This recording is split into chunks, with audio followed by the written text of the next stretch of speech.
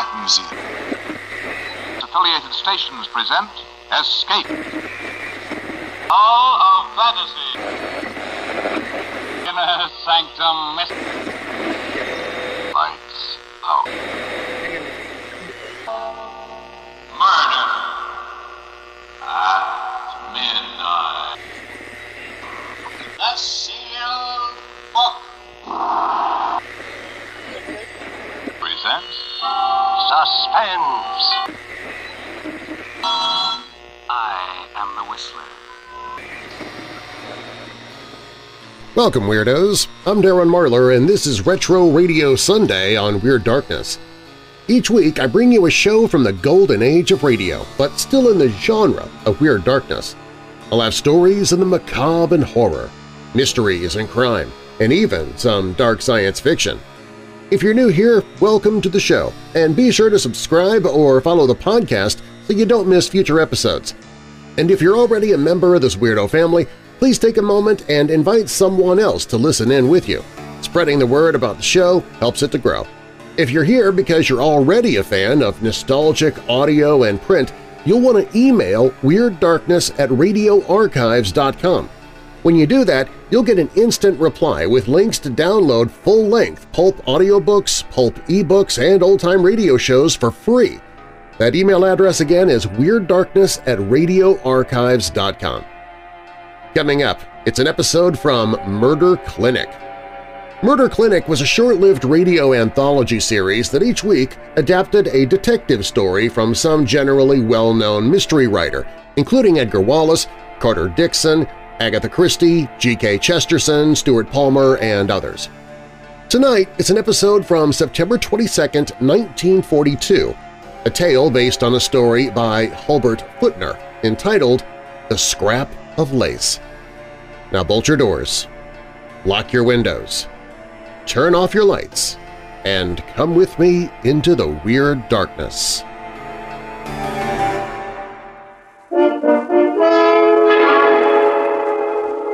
Murder Clinic, stories of the world's great detectives.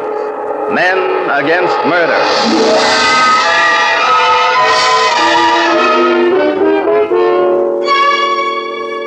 Each week at this time, WOR Mutual turns the spotlight on one of the world's great detectives of fiction and invites you to listen to the story of his most exciting case. Tonight, Madame Rosita Story in The Scrap of Lace.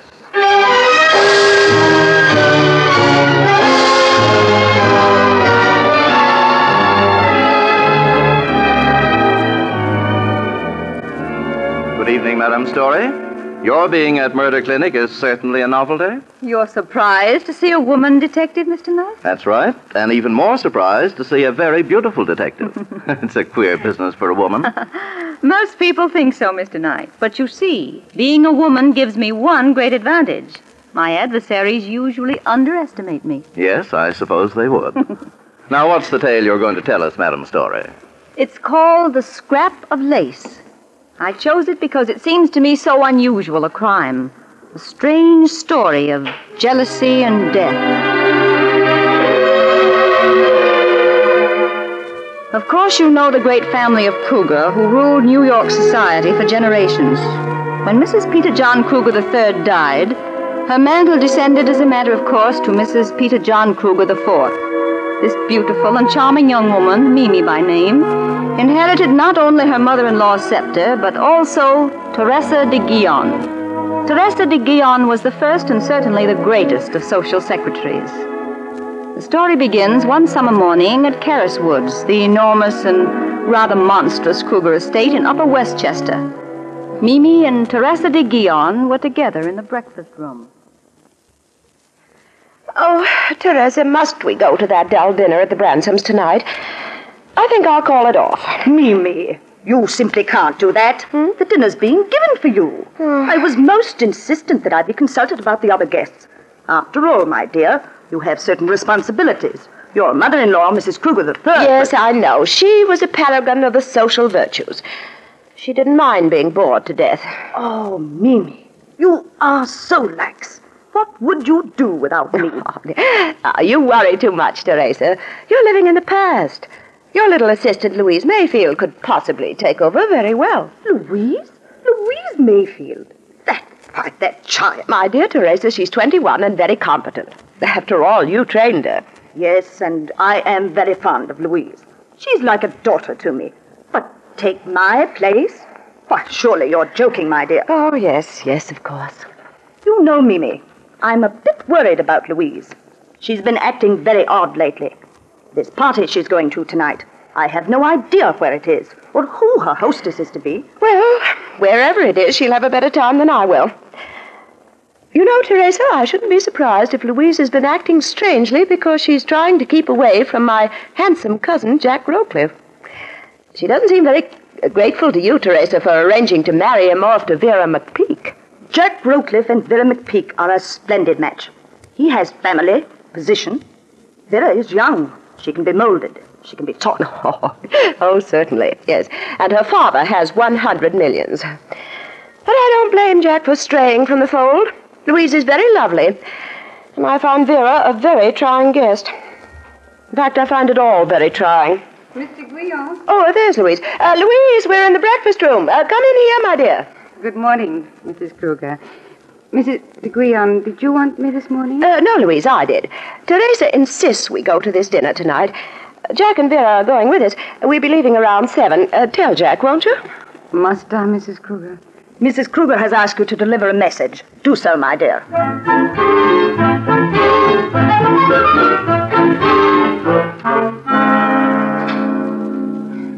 Jack, I came only to tell you about the dinner. Oh, Louise. Please, must we go through all this again? Why don't you leave me alone? Because I'm mad about you, Louise. Can't you understand?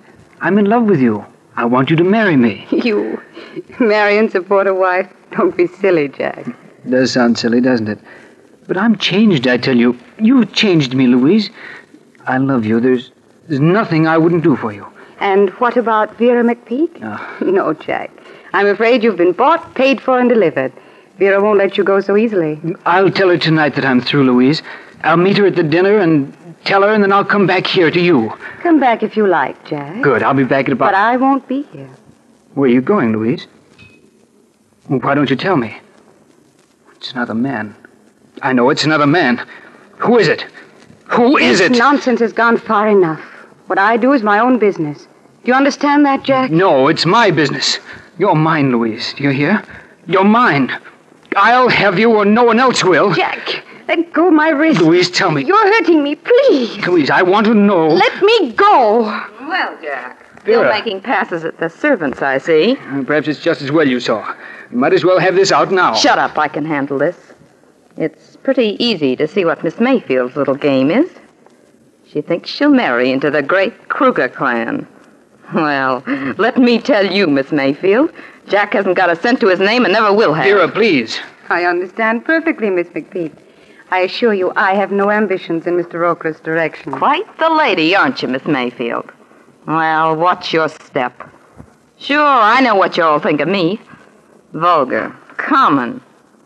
But let me tell you, we common clay McPeaks from Pittsburgh know how to get what we want. And we know how to keep it. Think that over, Miss Mayfield. Think that over.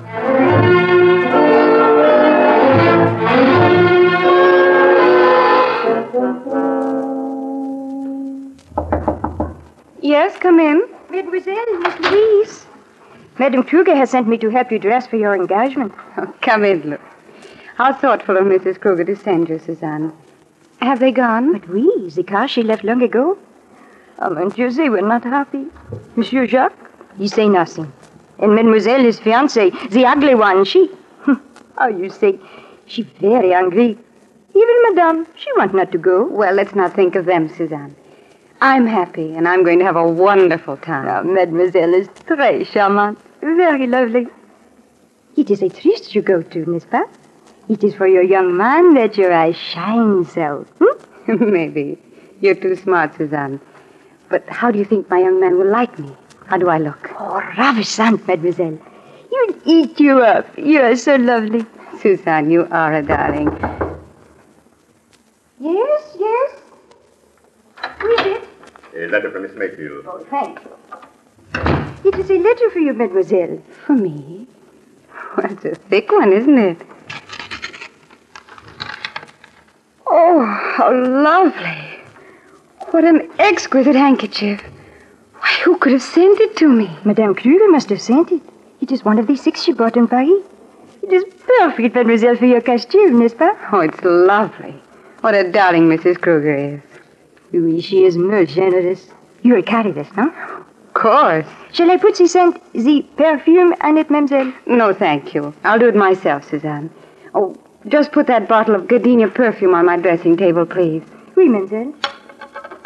Now you can go, Suzanne. I won't need you anymore. Merci, mademoiselle. Bonsoir, mademoiselle.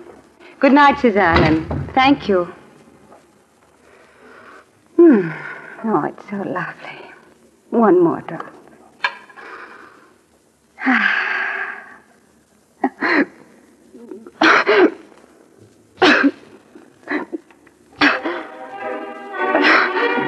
Suzanne.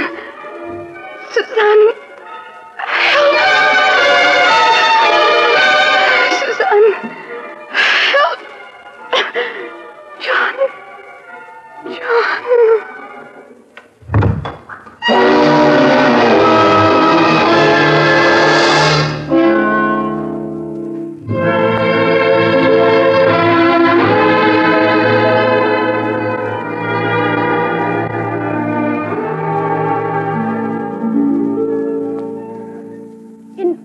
My years of experience, Mimi, I have never had to cope with anything so sordid. Teresa, how can you think of appearances with Louise, that beautiful child, lying in there dead? But I must think of them. After all, Dr. Plummer refuses to sign a death certificate. That old fossil with his hints of foul play. Well, maybe he's right, Vera. What do you mean, Jack? What do you know of Louise Mayfield's death? Well, Stop wrangling, you two. Dr. Plummer was kind enough to give us 36 hours. He's risking a great deal going as far as that. Oh, why doesn't Madame Story get here? Are you sure you acted wisely in calling her in, Mimi? Well, it was either she or the police. You said she had a reputation for discretion. Come in. Yes? Madame Rosita Story and Miss Bella Brickley. Thank heaven you're here, Madame Story. This is a terrible situation, terrible. Oh, but let me introduce you. I am Teresa de Guillaume. This is Mrs. Peter John Kruger III. How do you do? Miss McPeak. Hello. Miss McPeak. Mr. Rowcliffe. How do you do, How do you Mr. do? Rowcliffe? It was good of you to come so quickly, Madame Story. This unfortunate accident is likely to create a dressing scandal for Mrs. Kruger. Accident, Mr. Guillaume? From what you told me over the phone, I gathered Louise Mayfield had been murdered. Nonsense. We don't know that, Madame Story. Nobody does. We only know Louise is dead. Poor child. We found her when we returned last night from our dinner party. It isn't nonsense, Teresa, and you know it. Madame Story is perfectly right. It would be very foolish to ask her help and not give her all the facts. What facts, Mimi? Just because that old fossil of a Dr. Plummer won't give a death certificate. If you ask me, it's a nice little scheme to get you to hire this Story woman and split whatever she can manage to get out of you. Vera. That's an interesting idea, Miss McPeak, though I must confess that so simple and clever a scheme would never have occurred to me. But surely Dr. Plummer offered some other reason for refusing a death certificate? Yes. He says... Oh, well, it's impossible, but... He says Louise was asphyxiated. Old fool, there isn't a gas outlet in the house. How helpful of you to know that, Miss McPeak. You won't mind, will you, if I check for myself? I don't mind what you do. Oh, what's the use of all this? We've nothing to tell. All of us were at a dinner party 20 miles from here together. When we got home after 11, we found Louise... Well, that is Miss Mayfield, dead. I see. Mr. Guillaume, when you phoned me, you said something about some missing object. Yes. Suzanne, the maid, insists a lace handkerchief came in the mail for Louise as she was dressing to leave. When we found her, the handkerchief had disappeared. Very interesting. Suppose I start, then, by questioning this maid, Suzanne. Maybe she can tell me more about this missing handkerchief.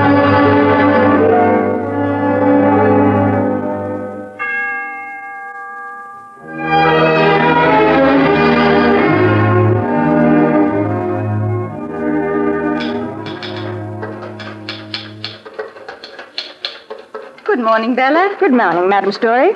Typing last night's notes, I see. Yes. Say, you look worried. What is it? Oh, how can one look out at that peaceful garden and realize that in this house there's someone carrying the mark of Cain on their soul? And you believe Louise Mayfield's death was not a natural one? That she was murdered? No doubt of it. Bella, that girl was asphyxiated. Oh, how horrible. So young and so full of life. Yes, isn't it? And it's our job to find out who killed her. Have you finished typing those notes you took at our interminable interviews last night? Not quite. I'm almost finished. Well, then I think I'll step out on the terrace. Maybe the fresh air will help me think. Something is bothering you. Yes, Bella. What happened to that lace handkerchief Louise Mayfield received in the mail? I'm sure that was the thing that killed her. I must find it. Will you call me when you're through with those notes, please?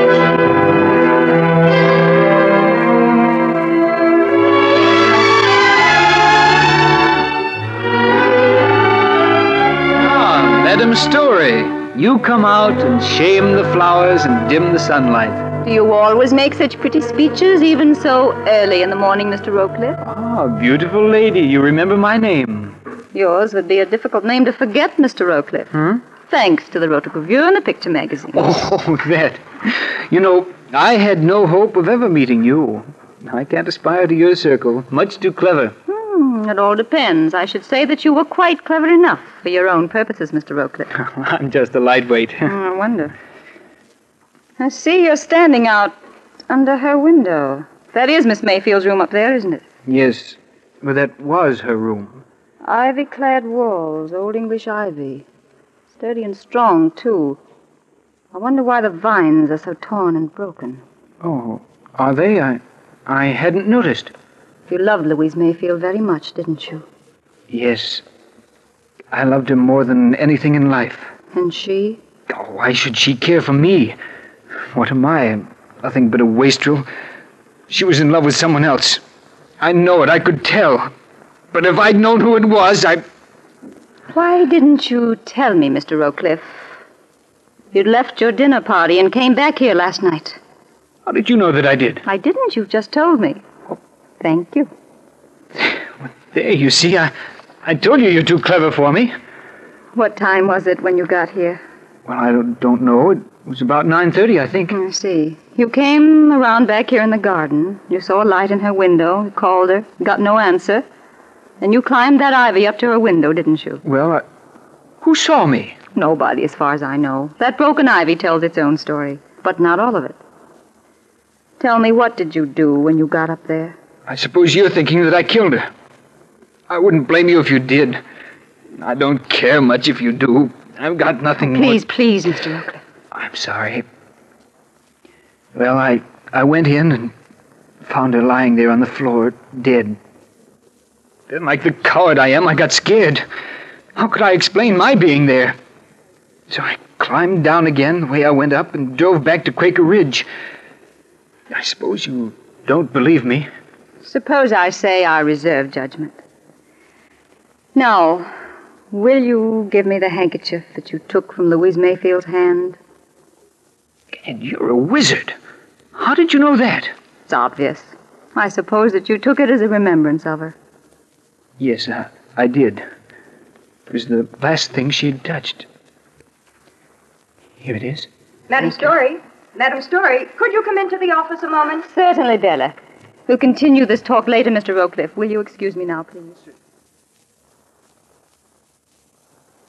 So this letter was pushed under the door. Did you open it, Bella? No, I saw it was addressed to Louise Mayfield, so I called you. I see. It's postmarked Briarcliff. Here's a notation on the envelope in pencil. Not a very literate correspondent, Bella. If you want to buy any more info about this letter, we can make a deal. I'll drop around at 11. Well, we haven't long to wait. Now, let's read the letter. Darling, I can hardly wait till Tuesday night when I'll see you again. I'm moving heaven and earth to arrange things so we'll be together for always. All my love, dear. It's signed J. Jay? That must be Jack Rowcliffe. In the light of what we know of their relationship, does it sound like Jack Rowcliffe? No, that's stupid of me. But the initial. It could be the J stands for John. Peter John Kruger. This must be our mysterious correspondent now. Come in. Well, ladies, here I am. Johnny on the spot, like I says. Know your business? You're the Kruger chauffeur, aren't you, Mr. Gargan's the name.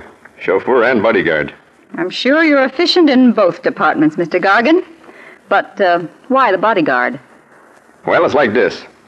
The Krugers are important people, see? Mm-hmm. They're likely to be bothered by cranks and other undesirable citizens, get it? They need protection. And I'm the guy that can protect them. Yes, I can see that, Gargan. But now, about this letter. Yeah, that's right. Well, do I sing or don't I? That depends on your song, Gargan. First, tell me, how did you manage to get hold of this letter? Well, it's like this. I always get the mail, see? And I always deliver it. But yesterday, Mrs. Kruger and the old dame are with me. I go in and get the mail, and I look through it to see if there's something for me. And I see this letter. Well, when I come out to the car, Mrs. Kruger says, give me the mail. I hands it to her. And when I get it back, this letter ain't with the others. Well, I don't think much about it till last night when this Mayfield dame was bumped off. Then I begin to smell a rat. And this morning, I does a little mooching around. And here it is. Very graphic, Gargan. How's that? Oh, skip it. Now, what further information have you to give us, Gargan? I can tell you who sent that letter to the Mayfield dame. So, for how much? Half a G. $500? That's an expensive song, Gargan. Ah, nuts. You can put it on the expense account. You're right. Nuts it is. The $500 is yours. Thanks. Here you are. Now, who sent this letter to Louise Mayfield? Well, it was the one that... Gargan! Madam Story, is he dead? Yes. The shot came through that window. Why? To keep him from telling us who sent that letter to Louise. Help me put him in that closet over there. Rosita, I won't let you. You can't. You've got to report it. If I report it now, the police would interfere with all my plans. I need 24 hours. You're risking your reputation. We've taken risks before. But this is concealing a murder. Why do you need 24 hours? To learn the secret of this, Bella. Why, that's one of Mrs. Kruger's handkerchiefs. No, Bella. It's the handkerchief. The one Rocliffe found on Louise Mayfield's body. I'm staking my reputation on this little scrap of lace.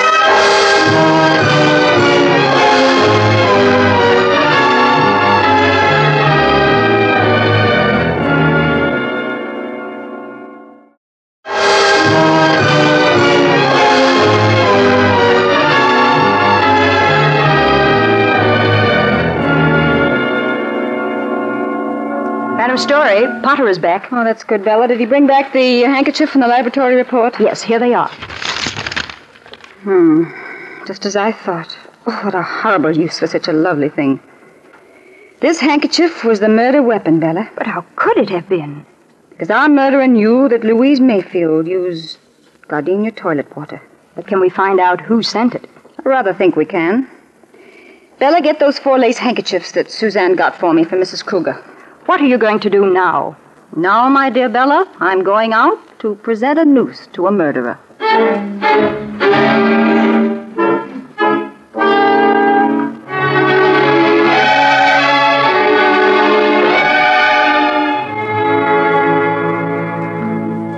Mr. Rocliffe, I wanted to return this handkerchief to you for safekeeping. I'll want it back tomorrow morning. I don't know how at present. But I feel this handkerchief will be the means of proving who killed Louise Mayfield. So, guard it carefully. Well, I'll do that. You can depend on me, Madam Story. Thank you, Mr. Rocliffe.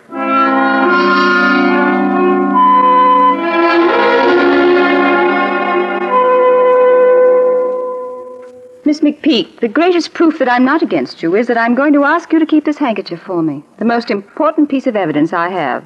I have no assurance the murderer would not kill me to get it back. But it would never be supposed that I'd given it to you to guard. Will you keep it for me until tomorrow morning? No, don't worry. I'll keep it safe. Thank you, Miss McPeak.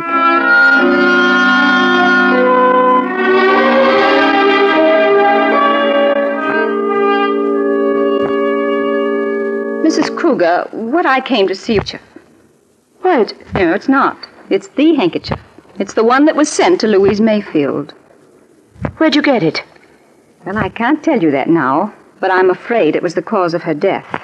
Oh, how horrible. What I'm going to ask you to do is to hold it for me, just until tomorrow morning.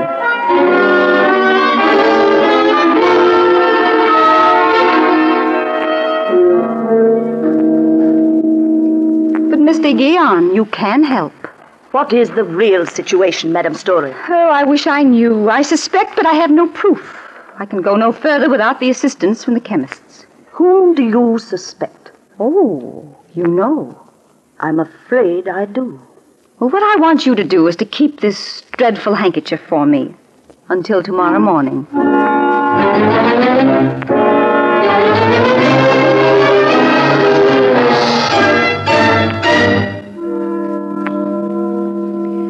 Mrs. Kruger, I've asked you, Miss de Guion, Miss McPeak, and Mr. Rowcliffe to meet me here this morning in order that we may determine who murdered Louise Mayfield. What do you mean? You know Madame Story?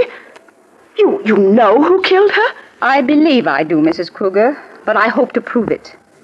I know that lace handkerchief was sent to her through the mail was the murder weapon. Perhaps that can tell us something. May I have the handkerchief, please? Why, certainly. Sure, my Oh, dear. here you are. Why, I thought I don't understand. I say, what is this? So, a trick. That's right, Miss McPeak, a trick. But one only a guilty person need fear. But really, Madame Story, I don't understand. Yes, Madam Story. Please take the handkerchiefs one at a time. Mark each in pencil with the initials of the person from whom you receive it. May I have the handkerchiefs, please? One at a time, please. All right. Now, Bella, spread them out on your desk with the initials turned face down. As you probably surmised, none of you had the original handkerchief. That has never left my possession. Here it is. But I don't understand. This handkerchief in my hand is impregnated with a deadly poison. When moistened with alcohol, it releases a lethal gas, which is instantly fatal. May I remind you that perfume is 90% alcohol. And a young girl about to go out on a romantic tryst would inevitably moisten it with perfume. How horrible. Yes, Mr. Guion, I agree with you. But surely you don't suspect any of us. Why not, Miss McPeak? I've found that a murderer is usually actuated by fear. Fear of what the victim might do to them. All of you faced that fear as far as Louise Mayfield was concerned. But one of you feared so deeply that you dared risk murder to protect what you had. You feared loss of position, prestige, supplanting by a younger, more attractive girl, loss of all that had made life worth living. That one person alone knew what the fatal handkerchief contained. I gave each one of you what you thought was that handkerchief. I was curious to see what disposition you would make of the evidence. Bella. Yes? Please examine those 4 handkerchiefs carefully. And when you've done that, tell me if any of them are changed since they left our hands last evening. Yes, this one has been washed. Washed? Well, I don't understand. Read the initials on it. T-D-E-G. Teresa. Teresa! Keep away from me. Keep away from me, I say. Keep away from me. I'll shoot. Cat. She's shot herself. Oh, it's all my fault. Oh, poor Teresa. Poor thing. She was old. She couldn't stand it. She just couldn't stand it. No, Mrs. Kruger. It wasn't your fault. It was better so. The end of a passing world.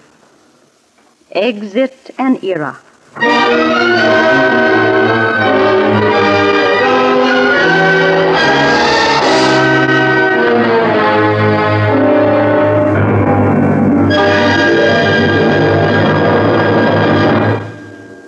You have been listening to Murder Clinic.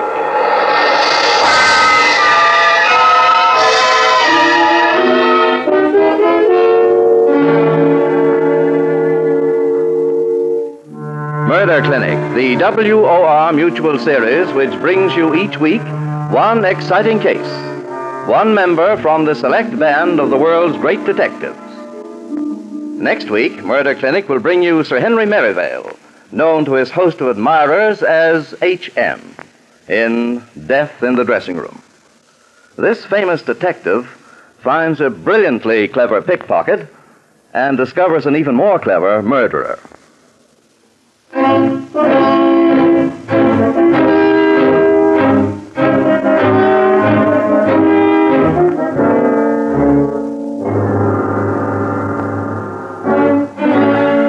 Tonight's detective was Madame Rosita Story, played by Elizabeth Morgan. Original music was composed by Ralph Barnhart and conducted by Bob Stanley. This program was an international exchange feature over the coast-to-coast network of the Canadian Broadcasting Corporation. Tales Told on Murder Clinic are adaptations by authors Lee Wright and John A. Bassett. Murder Clinic is produced under the direction of Alvin Flanagan. Frank Knight speaking.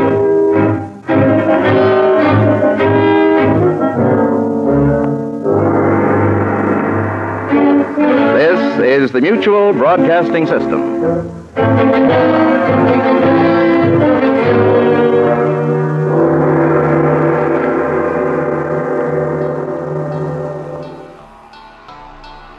Thanks for listening to this week's Retro Radio Sunday episode of Weird Darkness. If you haven't done so yet, be sure to subscribe or follow the podcast so you don't miss future episodes. And if you like the show, please share it with someone you know who also loves old-time radio and pulp audio. If you want to hear even more, drop an email to weirddarkness@radioarchives.com and get an instant reply with links to download full-length pulp audiobooks, pulp ebooks, and old-time radio shows absolutely free. That's weirddarkness@radioarchives.com. Weird Darkness is a production and trademark of Marlar House Productions. Copyright Weird Darkness 2023. I'm Darren Marlar, and I'll see you next week for Weird Darkness's Retro Radio Sunday.